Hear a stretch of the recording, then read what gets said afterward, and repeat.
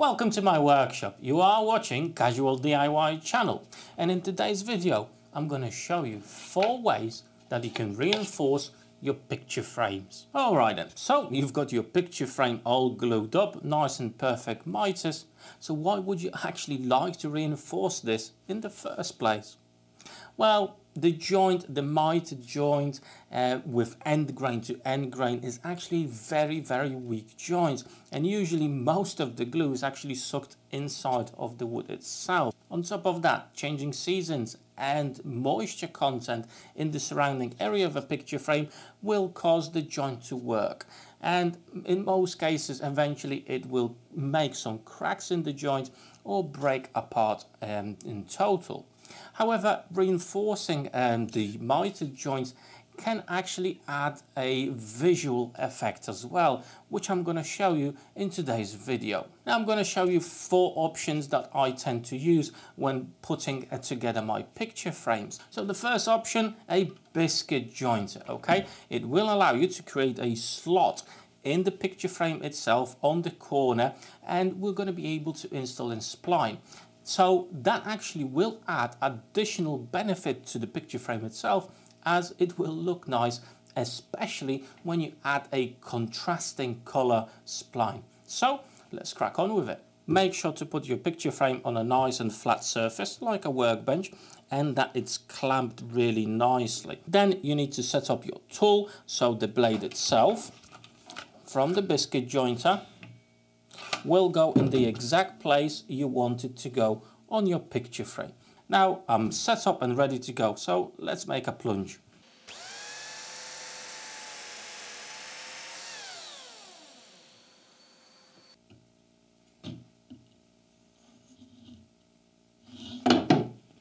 Okay, so now what we need to do is actually to create a piece of timber, a spline that would fit in that slot.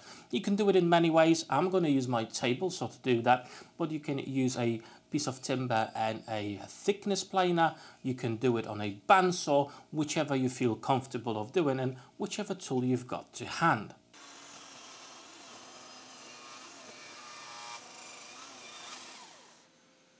And there you go, that's enough for my needs. I don't have to go for the whole board.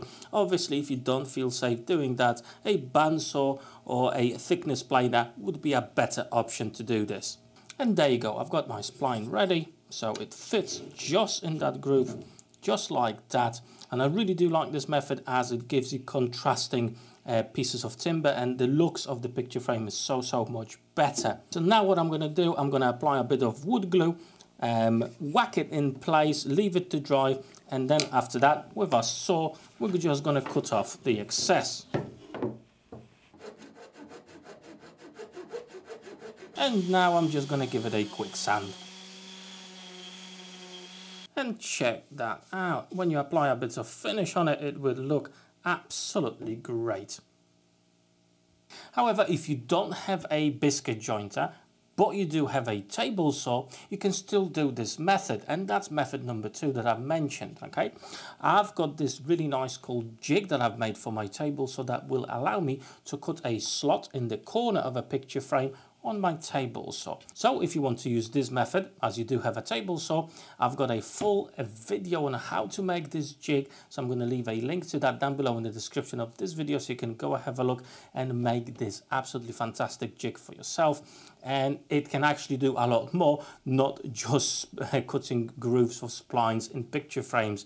It does actually have few more uses, so definitely check out the video.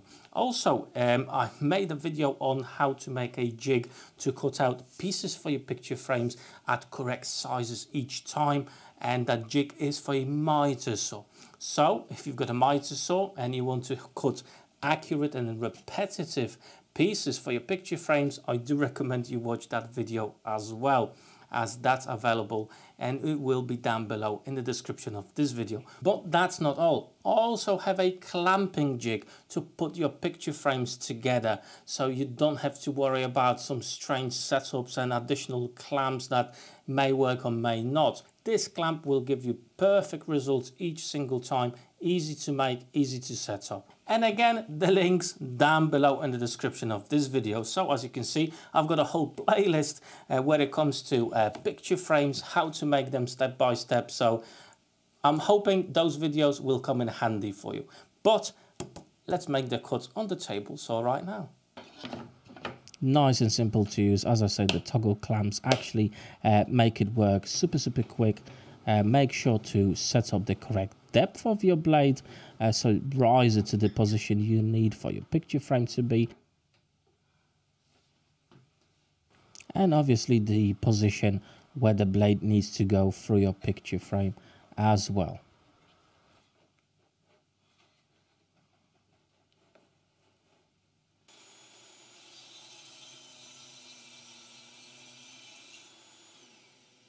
As you can see, it's a super quick and easy way of reinforcing your picture frames. It's just one of the ways you could use this jig for. Look at that, absolutely perfect cut. All right, with the groove cut out on our table saw, I'm now ready to add the spline as well. Similar way, add a bit of glue, cut off the excess, and a bit of sand on the outside perimeter. Now it's time for the next option. For the next option, you're going to need a dowel and a Forstner bit that will be the same size as your dowel. That's the back of my picture frame, and as you guessed it, with the Forstner bit we're going to create a groove through which the dowel will go. Again, glue it in place, cut off the excess, and that's going to reinforce the back of our picture frame. If you want it, you can drill the hole through and make a feature out of this. However, I think it's best to actually have it at the back of your picture frame so it's not visible, but it all depends what look you want to go for. So let's make it a hole.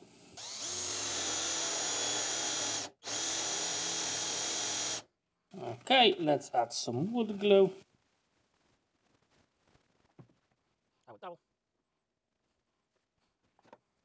Add a clamp to it. And now we're going to wait for the glue to set. After that, we'll cut off the excess and sand it a little bit.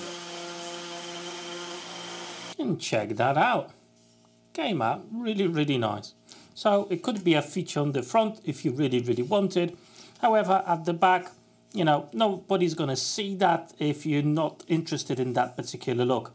However, the additional strength from that is really nice and solid. Okay, now it's time for the fourth option, the easiest, the quickest way of adding some extra strength to your picture frame on mitered joints like these. And I'm going to use a specific tool to do that. Basically, I'm just going to shoot a couple of brads each corner to give that extra reinforcement. Now, the way I've got my air gun set up is that it will overshoot, so the nails will actually go a little bit deeper. Now, that will give me an option to add some wood glue, use my sander without the shop vac and actually cover that with the wood glue and the dust generated by sanding, and you won't be able to actually see the heads, the pins of those nails. Of course, you can use just normal nails if you don't have an air gun, but then the heads will be visible. How much that will bother you, that all depends on you really. But if you can actually get nails with those little pin heads, they won't be that much visible, and you can still try to push them a little bit deeper into the wood and use the same method I'm going to show you now on hiding the heads. So let's shoot a couple of nails in this. So as you can see, the head of the nail is actually gone through, so we've got a nice little void here that we can actually fill in. Add a little bit of glue. And now we're going to sand it off a little bit without the shop vac connected, so the dust will remain in that void. And check that out, it's hardly visible. And there you go, that's my 4 favorite methods to add some strength to a mitered picture frame like this one. Let me know down below in the comments which one you prefer the most, or maybe you've got your own that you use and it works for you really well, so just share with everybody as well. Now my favorite one is actually the one with the table saw and the jig itself, as I do like the looks of a larger spline in the picture frame, but again that's just me. If you did enjoy the option with the dowel, I've actually got a video on how to make your own dowels with a router table to any size and any material. So I'm going to leave a link to that as well in the description of this video. Now I hope you enjoyed today's video. If you did, drop me that like button down below and don't forget to subscribe to my channel. I've got some really cool playlists for you just over here, guys, with some really cool projects around the workshop, woodworking related and everything else. So go and have a look, and hopefully I'll see you on those videos there. Take care.